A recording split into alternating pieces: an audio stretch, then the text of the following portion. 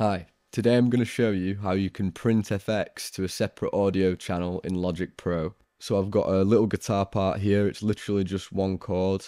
Without any effects it sounds like this. Then I've got both channels sending to a bus with effects on it. That's a delay and a reverb. With the effects on it sounds like this.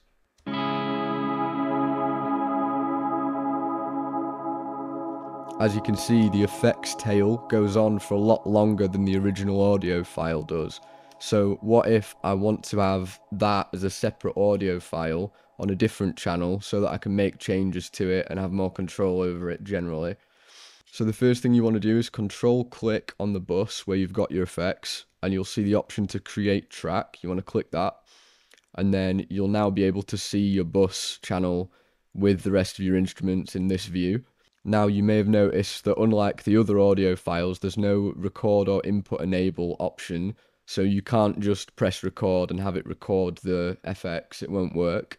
But there is a workaround for it, so what you want to do is select the pencil tool and just draw an audio region like that, and then control click that audio region and click bounce in place.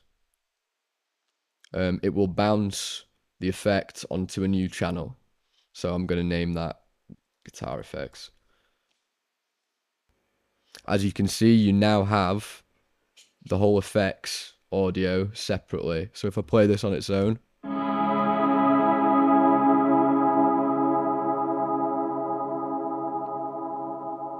you can hear it doesn't have that initial hit from the guitars, it's just the effects channel coming in after it. Having your effects printed as a separate audio file opens up a lot of creative possibilities. For example, you could chop it up and move bits around, just use certain sections of it. You could resample it, you could reverse it and use it as a fade in for a different section, for example. There's a lot of creative possibilities that you can do with this, and it in general just offers you more control over the audio. If you want more ideas on how you can use printed effects to create unique, interesting sounds within your music, I'm going to make a video on that tomorrow, so drop me a like and a follow, and I'll see you then.